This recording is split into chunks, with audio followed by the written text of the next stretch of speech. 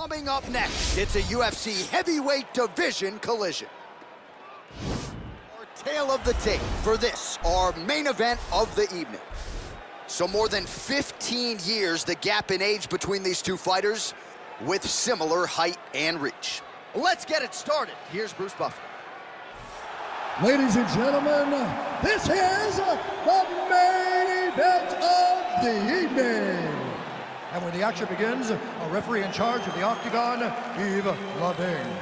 And now, this is the moment UFC fans around the world have been waiting for.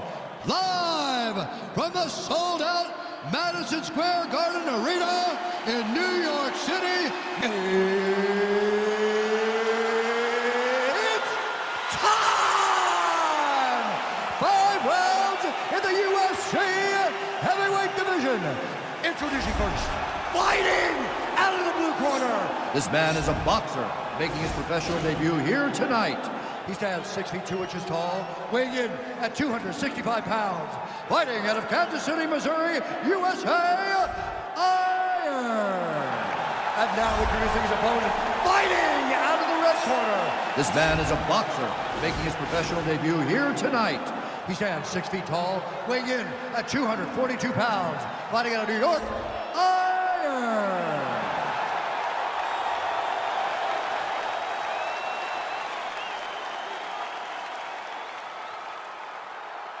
Okay, protect yourself at all time, obey my command at all time. If you want to touch left, do it now, go back to your corner. They touch him up and we are underway. Ready?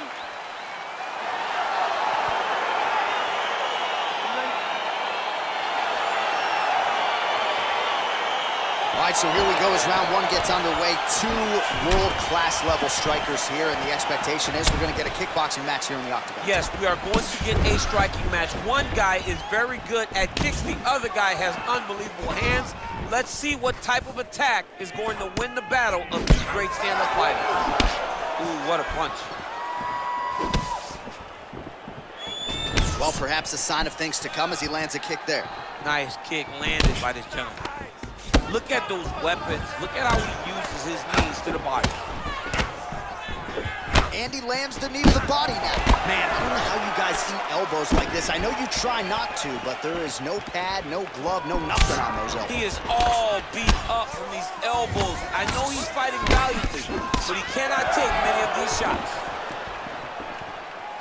Looking to land the leg kick now. Oh, lands a stiff punch there. Nice connection. Oh, nice land. Man, is he timing his shots well here tonight, DC. It's hard to recall him being this accurate in the past. I mean, he is so sharp. And not only is he accurate, he's also keeping very busy. There's no tell on that leg kick. Just misses with that one. All right, he'll engage in a single collar tie. Right hand punches the clinch. Oh, dude's hurt. He throws him up. Go get him.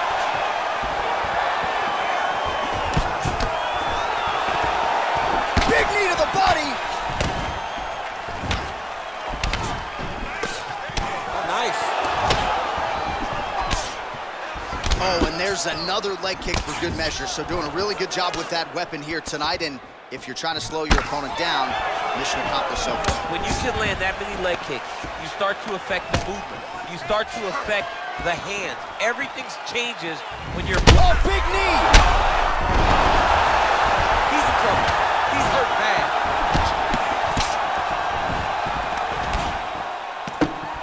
Oh, big left hook there. Oh, wow, those leg kicks are already taking effect. They're going at it now. Oh, massive knee to the head. We'll see if he can follow up. Knee to the body. Can't take many of those, you better check. Jockeying for position in the clinch. Both fighters here trying to get a more dominant position. Good series of strikes by him there. Great job of mixing it up, staying active, keeping busy, doing great work. Big punch lands over the top. Oh, big knee!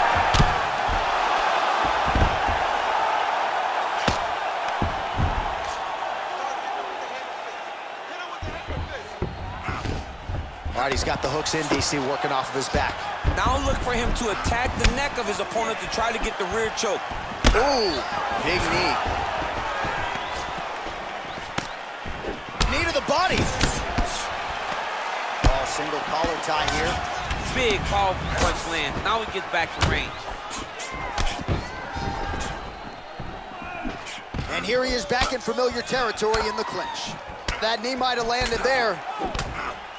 Oh, and there is another knee. Man, those are doing a lot of damage to his opponent here in this fight. I'd be crying to my Cheerios in the corner by now. Ow. Oh, good knees here, DC. If you're on the wrong end of those knees, what are you doing to adjust? I mean, you got to be getting out of those positions where he's kneeing you. You got to be keeping those hands a little bit low to protect the body. You got to just really, truly be working the entire time you guys are in close. Oh, he's going back to the knees again. Man, he's timing his shots nicely. It's like Tom Brady out there. He hasn't missed the target. I mean, you insist on bringing in Tom Brady. Stop it. John, stop it. That knee might have landed there. So a combination of knees here. You don't see this all the time where a fighter will throw multiple knees, but if it's not broken, don't fix it. There's no takedown threat. If there was a takedown threat, he would not be throwing so many knees. But there's no threat of getting taken down, so he is just letting those knees fly. That knee might have landed there. Once again, employing the knee. Oh, shades of Ben Saunders against Brandon Wolf back in the day. A lot of knees, a lot of volume here. I'm not sure how many more he can take. My boy John Anik is a encyclopedia of knowledge and threw it all the way back. But those knees will definitely take effect the longer this fight goes. Late defense on the takedown and scrambles to his feet. Nicely done. All right, single collar tie now. And there comes the separation now. Right hand punch to the clinch. Whoa! So a strong 5 minutes down. Everything is going perfect, man. Only in the clinch. You just need to see more knees in the clinch, okay? He's leaving us real wide open. All right, let's now look back at some of the action from that round. He went headhunting, landed, nearly got the finish, too. A lot of coaches tell you don't headhunt. In this case, he's been headhunting, and he landed a big enough shot to truly put his opponent on notice.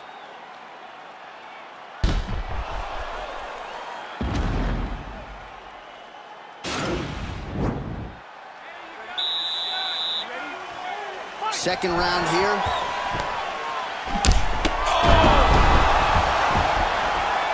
Oh, he is up, but man, is he hurt. A finish could come here at any time. And they separate. Nice block and the follow-up counter with a jab. All right, so he's landed some good... Oh, he goes with the punch and he lands.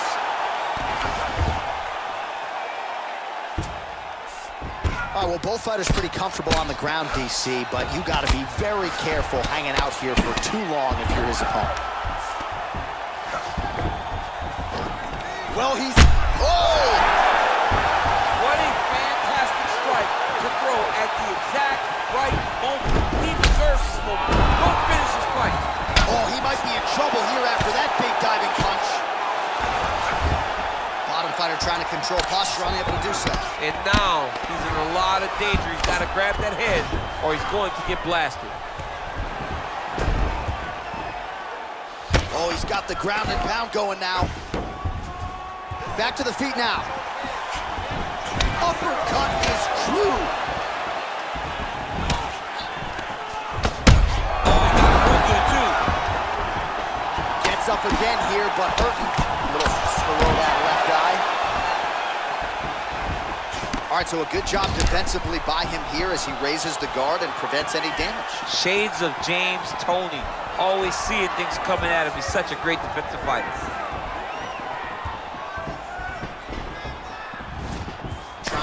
Elbow there to no avail. All right, he engages in the single collar tie. Just over 3 minutes to go now. Oh, a huge block there.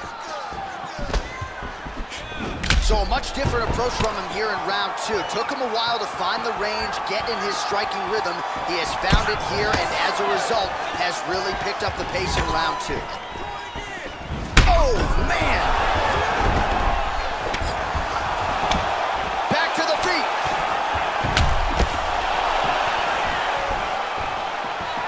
Oh, and he caught the kick.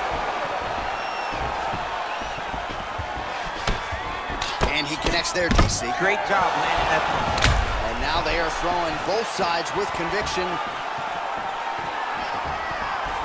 Oh, and that one snapped the head back. The referee has seen enough. Winner by TKO. He mercifully stopped the fight. A great stoppage and a great performance by this young man.